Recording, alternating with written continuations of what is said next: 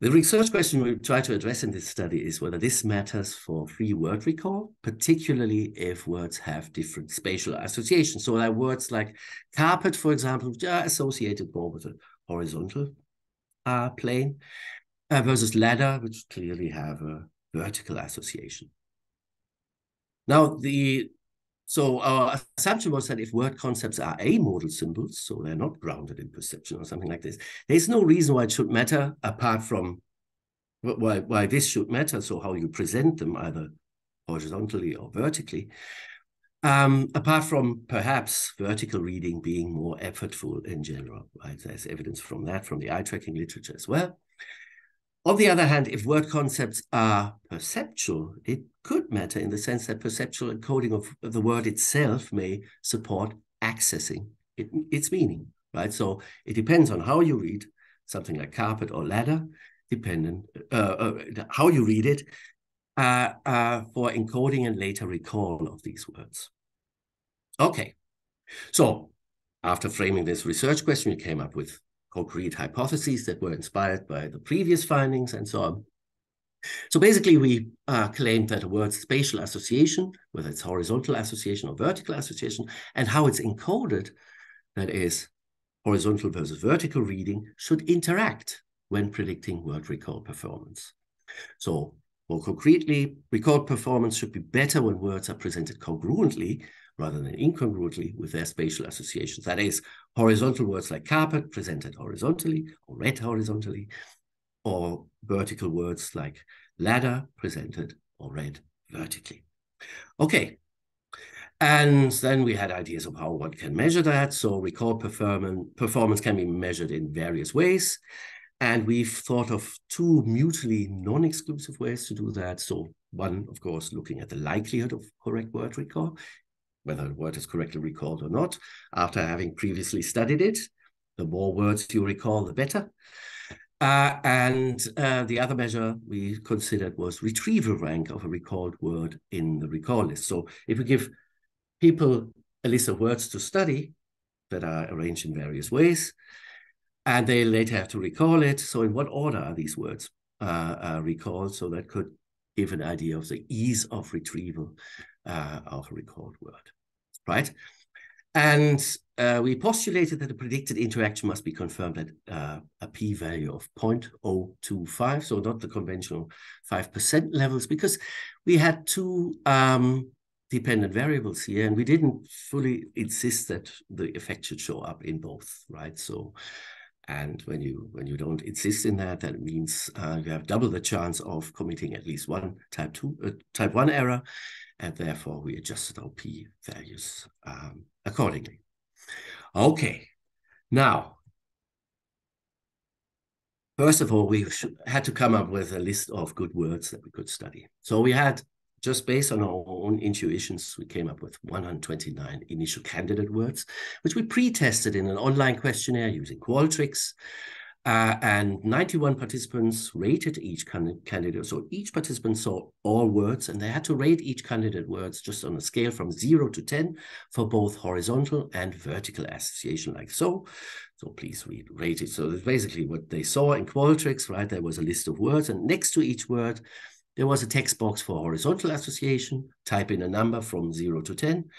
And a text box for vertical association, number from 0 to 10, and basically representing your spatial association. So where 0 represents no association with that dimension altogether, and 10, very strong association. Why did we do it in this way? Because it turns out actually there are words like banister or Geländer in Ruhrgebiets German, that score quite high on both dimensions. So we wanted to separate it out like this. Okay, after doing that, we selected 43 horizontal association words like punch, road, runway, horizon, carpet, and so forth, which achieved a mean horizontal rating greater than 7, so quite high up in the horizontal association dimension, and a mean vertical rating smaller than 3. So quite low down in the vertical association scale. And conversely, 51 vertical association words like rain, rocket, shower, ladder, tree, and so forth, with a mean horizontal rating quite low, so smaller than 3, and a mean vertical rating greater than 7. So we basically wanted to separate it out maximally, right? And then we ended up with these 94 words, 43 horizontal association, 51 vertical association. So far, so good. Okay, and we collected even more norms. So this just shows the mean horizontal and vertical association ratings for each category of words. So these are the horizontal association words. These are the vertical association words, but we also collected more norms about them. So number of letters, number of syllables, lexical frequency in the English corpus, and concreteness ratings. And yeah, in these control variables, there were no big differences. Maybe the exception here is concreteness, but we later used that as covariate in our analyses, and it didn't matter much. Okay, good. So the idea is then we took these words and wanted to present them to participants, and we wanted to present them in a way like this. So we wanted to present each participant with a crossword array, although these are not really crosswords because the words don't touch or cross each other for better legibility, where we have 10 horizontal association words and 10 vertical association words from the pool of these word types that we have, right? So that 5 of each category will be horizontally presented, like sawing is a horizontal association word presented horizontally. 5 vertically presented, so running is also a horizontal association word, but presented vertically. And the same for the vertical association words, right? I mean, 20 words was our guesstimate of the maximum number of words that people would be able to recall after some distractor task in between and so on. I come to the details of the study later. Okay. To avoid results being affected by the particular combination of words, we wanted to present each participant with a unique combination of 10 horizontal association and 10 vertical association words. Problem: how many subjects are required if we want to present all possible combination of 10 horizontal and 10 vertical association words out of 43 and 51 respectively per array? The answer is about 100 million times more than the number of stars in the Milky Way galaxy. And that is a bit tough to find enough participants for this. So what we did instead was we determined the actual word samples for the crossword arrays via trial and error. So basically we use the brute force random sampling technique with balance checks, right? But in a reproducible way using R. So we have an R script for that. If you want to replicate the study, feel free. You can use the same scripts and everything. So eventually we selected 80 samples, so 80 word combination of 20 words each, ensuring reasonably balanced occurrences of words. So each of the 94 words occurred at least 11 times and at most 24 times across the 80 samples. 10 words of the samples were higher association words, the other 10 words high association, horizontal association words, and the other 10 vertical association words, and half of the words per category were randomly allocated to the horizontal and the other half to the vertical presentation condition. And we then created a counterbalanced batch of 80 further samples in which presentation conditions per word were flipped relative to the first sample. So we required 160 participants altogether and we made sure by this counterbalancing shit that there were reasonably balanced occurrences of words and fully counterbalances presentation conditions per word. Now, why did we want the occurrences of words to be reasonably balanced? Because of the statistical analysis, right? So we wanted to estimate how generalizable effects that we find are across the words, and to estimate by item random slows, you need a sufficient number of occurrences per item and things like that. So this is purely or truly confirmatory research, and you really have to anticipate a lot of how you analyze data and so on when planning the actual study. Okay, good. So the crosswords looked like this. Yeah, we basically use these allocations to manually, and that my poor student had to do this, create 160 crossword arrays for encoding in PowerPoint. That's the nice thing about studies like this. It can be done with very cheap equipment. So just you just need a laptop and PowerPoint, controlling the timing and things like that. And here are two counterbalanced examples. So there's one example from the first batch, and that's another example from the second batch, where presentation conditions per word are flipped, right? And you can see that the crosswords from the second batch are not exact 90-degree rotation. So everything was spatially kept quite arbitrary, right? Okay, good. Any questions? I hope not. Okay.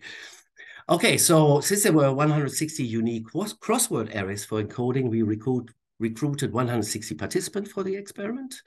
And we made sure that most of them, actually 93%, were not psychology students because they know about memory research and so on. And yeah, we wanted to use as naive participants as possible. So Ricarda recruited a lot of participants from other disciplines on campus and not psychologists necessarily.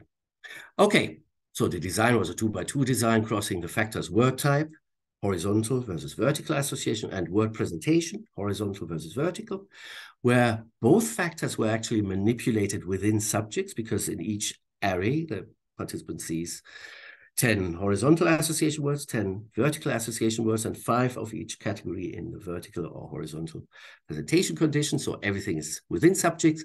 But at item level, presentation was within items because of the counterbalancing, and word category, of course, between items, because a word can only be horizontal association or vertical association, but not both. And therefore, the mixed effects model for the analysis had to look like this in structure. Probably a bit boring, but Bodo will appreciate that. Okay, good. So this is the procedure that we use in this experiment. So first of all, we sold this experiment. So we use a mild form of deception as an experiment studying the influence of word arrangements on subsequent mathematical problem solving. So there was always an encoding phase. So they saw an array like this, had to study it for about 2 minutes, right? Then there was a distractor task where they had to solve as many mathematical equations within 1 minute as possible, right? Like these. And that was always the same for each participant. These arrays were unique for each participant. And then, unbeknownst in advance to the participants, there was a surprise recall task. So we didn't tell them that later they will be tested for memory of the words. Basically, when this task finished here, we just gave them a sheet of paper. Oh, by the way, the experiment is not quite finished. Please write down all the words you can remember from the initial crossword phase of the experiment, right? Okay, but the nice thing is that you can do everything quite cheaply on PowerPoint, controlling the timing. So as a slideshow, basically. And the whole experiment takes way less than 10 minutes. So it's all done very quickly, and you can collect a lot of data from participants. Okay, good. So now the slides. Okay. Now, since this is a confirmatory study, and I really force myself to do this anytime I run a new study these days, so we pre-registered everything. So before collecting any word recall data, we pre-registered our hypotheses, design, materials, sample size, procedures, and analysis on the Open Science Framework, which happened in October 3, 2019. And fortunately, data collection was finished, started in October 14, and ended shortly before the pandemic started. So it gave us plenty of time for analysis, right? Okay. Now, what we also pre-registered is how we code our data. So we had these two dependent variables that we are interested in, namely correct word recall and retrieval rank. So for correct word recall, what we did was for each word in the participant's crossword array, there were 20 words per array, we coded whether it was correctly recalled, giving a score of 1 or not, score of 0. So there's 20 codes per participant, right? So this is an example fake handwritten recall list from hypothetical participant. And In our coding, we were actually quite lenient. So word form related deviations from the original presentation. So the participant here said swim, although it was presented as swimming, right, were treated as correct recall of the word. But words in the recall list that were not presented, like float, although it is semantically related to swimming or something like that, they were treated as incorrect intrusions. And these intrusions happen in recall research or word recall research all the time, right? So especially semantically related intrusions, synonyms, and so on, often enter the recall list,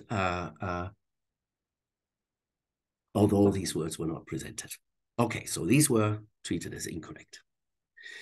For retrieval ranks, so for each correctly recalled word in the recall list, we recorded its serial position. So, and in this case, we didn't exclude intrusions or repetitions first. So, for example, ironing was correctly recalled. So, retrieval rank 1, swimming, retrieval rank 2, 3, and so forth. There's one skip here. 5 was an intrusion word that was simply skipped, and so on. The remaining 14 words from the presentation in this example all score missing values because they were not correctly recalled. Okay, then we transcribed everything into data sheets which were prepared or pre-prepared, right? And now some results, finally. Okay, so what we found is, and that I find quite reassuring, is that on average, of the 20 words presented during the encoding phase, the average participant recalled about 6 plus minus 3 words correctly. Now, that raises associations with Miller's magic number 7 plus minus 2, that is known in memory research. Our figures come close to that, right? Okay, only 4 participants recalled fewer than 2 words, and only 2 participants achieved the observed maximum of 16 recalled words. So they deserve a badge because I think that's quite difficult to do. Okay. The total set of recalled words contained all 94 items. So that means there were no non-retrievable items or items that no participant ever retrieved, right? Okay, the retrieval ranks of correctly recalled words, of course, range from 1 to 16. And there were 27 participant data sets, so about 70%, that had intrusions or repetitions in the recall list. And we actually pre-registered, so we will look at all the data and only the data where no intrusions or repetitions occurred. Doesn't make any difference because here is the bombastic result. So this is our correct word recall dependent variable, and this is basically the likelihood of recalling a word correctly in the recall list as a function of horizontal versus vertical presentation and type of word. So the black solid lines here are the horizontal association words. The dashed open symbols lines are vertical association words. And you can see a clear interaction pattern, and it was hugely significant. And that doesn't really depend on whether you look at the overall data or after excluding trials with intrusions or repetitions in the recall list. Boom. So yeah, I've never seen such a clear data set that I actually predicted before, right? So that worked. But you can also see here that the effect here is mainly carried by the vertical association words, so the dashed line here. There's a clear presentation effect. For the horizontal association words, there is no effect of presentation whatsoever, right? And that is a bit not so nice. And actually this interaction was accompanied by a main effect of presentation. So in general, vertically presented words were remembered better than horizontally encoded words, right? Then we'll come to that later. Okay, in terms of retrieval rank, we found, although it looks like an interaction bit here when you exclude intrusions and repetitions, but actually we didn't find any significant effects whatsoever. I wouldn't say there is no effect, but the data are just inconclusive about this. You can also see that the error bars here, standard error bars, are much proportionally much wider for these data than for these data. So that's the reason why there were no clear effects. But the effect came out in one dependent variable, namely likelihood of correct recall. Okay, so the main conclusions from this is that the hypothesis was confirmed in one of the two measures considered. So suggesting that spatial associations of words, when you compare carpet versus letter, so horizontal association versus vertical association words, that interacts with horizontal versus vertical presentation during encoding or reception during encoding, such that words that are encoded congruently with their spatial associations are more likely to be recalled. And looking at simple effects, this interaction is mainly carried by the vertical association words like ladder. There were no clear effects in retrieval ranks, so that might suggest, or maybe not, because they're inconclusive, but it might suggest that the two factors are more relevant for encoding and retention of word information, so that is driving recall likelihood, rather than for ease of retrieval during the retrieval stage of the experiment. So overall, that supports the perceptual symbol hypothesis in a previously neglected domain, namely free word recall. But there are also some open questions, of course. And I'm nearing the end of my talk, so I'll keep everything nice, brief, and tidy. Okay, so one question is, why is there no simple effect of presentation for horizontal association words like carpet, right? So this pattern here, these are the horizontal association words, no effect of presentation whatsoever. Now, my take on this is that recall performance is often enhanced when encoding requires more cognitive effort, right? That has been shown in various previous memory studies before. Now, vertical encoding or vertical reading is indeed very effortful. So there's eye-tracking research confirming that. So this Marquise presentations or vertical presentation words is really very effortful and requires a lot of effort in reading, and that could lead to deeper encoding and better recall in general. And that might offset the effect of presentation for horizontal association words, right? So the expected presentation contrast for horizontal association words may just be offset by such a general recall advantage for vertically encoded words. Okay, so one way to test this, you could, for example, replicate the study in Japanese or Chinese, where readers are much more accustomed to vertical reading. It's much easier for them because it's more frequent. And so my prediction would be that the general vertical presentation advantage should disappear and we get a nice crossover interaction. But yeah, I need to get funding to do this. What we're currently doing is changing perspective, and we just replicate this study with spatially unbiased words. So something like diesel, product, measuring, stench, sphere, all words that don't have a strong horizontal or vertical association. And if they show a general recall advantage for vertically or for vertical presentation, then that would support the idea that, yeah, there's this just vertical encoding advantage, which might offset the effect for horizontal association words in the previous experiment. So this is currently underway, but yeah, doing this in Japanese would be really cool as well. Okay.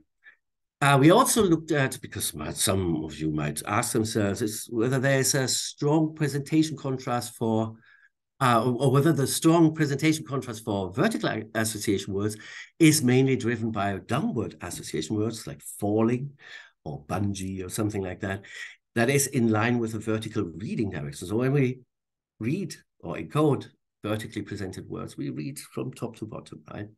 And indeed, we have words in our vertical association category that are more downwards, like falling, but some of them are more upwards, like rocket or rising and things like that. So what we just did was a descriptive analysis based on intuitive classifications of vertical association words into downwards, upwards, and unclear. So downwards would be rain, bungee, falling, drip, digging. Upward words would be ascending, rising, tower, upright, rocket. And there were a couple of words where we were unclear what category, subcategory these words should fall into. like cane, pole, candle, spine, and ladder. But when you look at the descriptives here, so just look at the presentation effect for each of these vertical association subcategories, it doesn't seem to make a difference anyway, right? So there's, for all of these subcategories, there's about the same effect, same slope of an effect of presentation. So when it's vertically presented, it's better recall than when it's horizontally presented. And it doesn't matter whether you have an upward association, downward association, or unclear association. So this is the final slide. Oh, I hope I'm well in time. So the present study provided additional support for the perceptual symbol hypothesis, Larry's theory, in the domain of short-term memory this time. So we found better recall performance when words are encoded in line with their horizontal or vertical spatial associations. And that adds to the evidence, showing evidence in the other direction, so that when you're presented with certain concepts or understand certain concepts, it prepares you for certain motoric actions like driving saccades upwards, downwards, and stuff like that. Okay, so numerous studies have shown that linguistic concepts activate spatial representations and motoric responses. Here we have found evidence in the other directions from perceptual representations of words, horizontal or vertical reading, to accessing their concepts in memory. Okay, and that is it. Thank you very much.